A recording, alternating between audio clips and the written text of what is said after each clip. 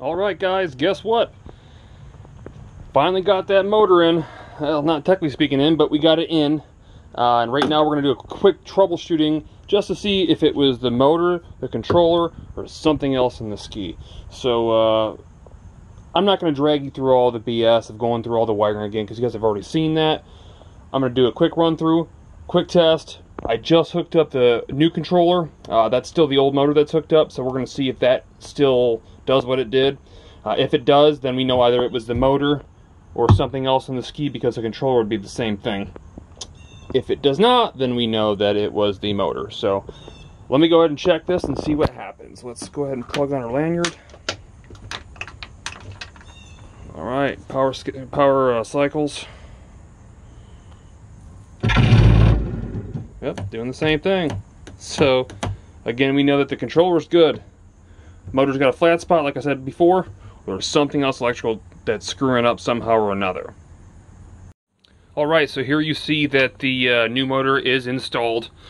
We did do one of these little channel bridges or whatever they're called, because with the diagnosing and all that, we got to make sure that I can connect and disconnect. While the waterproof idea was great, unfortunately we need to be able to diagnose this thing if something happens, so that's why that's there. Anyhow, new motor's hooked up. Let's put the lanyard on. Yeah, let's hook up the power. That'd help. Alright. Cycled. See what the motor does. Now look at that. I think we found our problem. It was the motor the whole time, like I figured. Again, somebody did comment and say something about having 3 speeds. This particular motor here, even though it's the same thing, was labeled as it having 3 speeds on one of the plugs here. Yeah, right there, if you can see it. I don't know if you can see that or not. Anyhow, it says 3 speeds, so I got to go through and figure out what the fastest one is. We're going to get that hooked up. After doing so, next available chance, we're going to be on the lake. I'll get this motor swapped out, and we'll see if she's worthy or not. Alright guys, it is a new day. The new motor's in along with the controllers. Everything's wired up and working. As you can see, I can hit it. It works perfect. But before we head to the lake today, I want to talk about expectations. And here's what I mean by that. So, I don't expect this to perform a whole lot better than what we've already saw, only because I think we're really limited in RPMs. I don't really think in the water it's going to get up to 4,500 RPMs. I just don't. And whether or not the jet pump rebuild and it made it better, and if the old motor was bad from the get-go, I don't know. We're going to find out. But here's the thing. So the only way you're really going to get this thing to go faster is to use bigger batteries and or a bigger motor. And when you start talking about stuff like that, you start talking about a lot more money. Whether it be using electric bike motors and some of the other options that are out there. You start talking about water cooling, because you can no longer air cool. You need to be able to water cool a lot bigger motor. So then you're talking, well, how do you water cool a motor that's really not supposed to get wet? And then you're talking batteries. Well, you got the chance of electrocution now if you're going over that 48 volts. So is it worth it? That I don't know. And without having a huge budget, you know, it's not probable. So we're going to see what this thing does on the water today. I'm going to bring you with me, and we'll do a rundown as to whether it was worth it or not, and the cost involved in it. And that's pretty much it. So stick around. We're going to head to the lake, and I'll see you out there. 1 hour later. Alright guys, at the lake again. Doesn't really look like the most fantastic day to be at a lake, but that means that we're not contending with anybody. So we're out here all alone. I can sit in the dock. I don't have to worry about pulling out or none of that. So first thing we did, common sense, we had to make sure that the drain plugs are in the turb ski there. Drain plugs are obviously in the ski we're bringing out.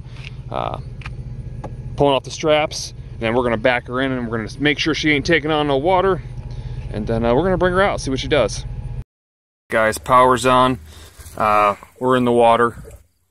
So far, I don't see any water coming in. We're still good there. We did bring the battle axe, aka the well, I get the thing that's going to save us, I guess, if this thing doesn't work with the oar. So what we're about to do now is, I'm going to stay docked here. I'm just going to leave it here. Again, nobody's out here, so I ain't really too concerned about it. We're going to bring it out and see if we can get over 4.5 miles an hour. Stay tuned. Tell the truth. Let's see what she does. We're going to take off for the first time.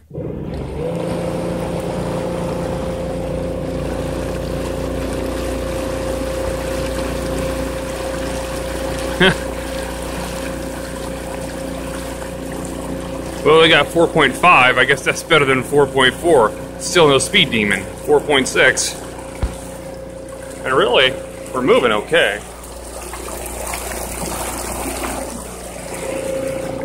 It's really not that bad. Actually, it feels okay. Maybe because it's glass water out. Again, you know, nothing you're going to be hopping waves on. Definitely a cool project. It definitely has, after rebuilding that pump, it has a lot more response, I guess you could say. It doesn't take so long to get up to that 4.5 miles an hour. So, still not real impressive. But man, I tell you, we're not moving bad. Look how far away from the dock we are already. So, well, we know what it does now, like I said. I mean, it's same speed, 4.6 miles an hour, slight up with rebuilding that jet pump, but figure you're getting a 5-mile-an-hour vehicle if you build this thing. So what we're going to do now is we're going to load back up. We're going to go back and we're going to talk a little bit about, again, costs of getting this thing going. Was it worth it? And who this thing is really made for. Alright guys, well, rather than driving home and going over this stuff, I figured why not just do it here at the lake since nobody's here. We're not really bothering anybody. Total cost to build this thing, roughly 540 bucks. That's obviously not including the second motor that I bought. Which was partially warrantied out, call it what you will. Remember, that's also, the ski was free, so the ski cost me nothing, so that's something to keep in mind as well. If you have one of these things laying around, that's really a better reason to build this thing. I wouldn't go out and buy a ski unless it was stupid cheap, or maybe you can get some parts out of the thing to recover some of the costs. Who is it for? Like we talked before, this would be great for if you got kids or grandkids, you want to put them on the lake, or you want to put them on your own little pond, let them cruise around and get used to riding one of these things, because it actually wasn't as bad as I thought. Even though the speed wasn't there, once it was going, it was pretty smooth, at least on glass water, and it was, I could see a kid having a lot of fun doing this. Or again, if you're out there fishing, great troller. I mean, this thing, it's pretty smooth, even though it's a smaller hull, it's not the most stable hull in the world. It'd be great to fish off of, a heck of a lot better than a kayak in my personal opinion, so I think that'd be a fantastic build, or reason to build that. But again, if you're trying to get out here and, jump waves and stuff, you're obviously not going to do that. You ain't going to jump a wave even if the wave knocked you over. So, let's be realistic there, but it was fun, like I said, and under the $600 price point, it was worth it to me. It was something to do. I got to get out here and show you guys something that somebody else isn't, or nobody else is really seeming to do. There's a few different people out there that have commented talking about using different engines like forklift motors and electric brake and stator motors. I don't know what else to do with it. But I will tell you that if you guys have suggestions, by all means, feel free to send them in. We'll work on other things if you want to do that. But yeah, that's pretty much it. So end all beat all, out of pocket. Let's say 550 bucks, a few days worth of work, and 4.5 miles an hour, good cruiser. That's what you get out of this. So just kind of understand that. I had fun doing it with you guys. If you guys, again, have questions, feel free to give me a ring, let me know, throw some messages out. And if you haven't already, please subscribe. We'll be doing more cool builds. I also take suggestions into effect. I mean, if you guys got cool ideas, I don't have a problem with spending some money and building those things. So feel free to comment. Tell me if you liked it, if you didn't, and if you have other ideas, please subscribe. Thanks again.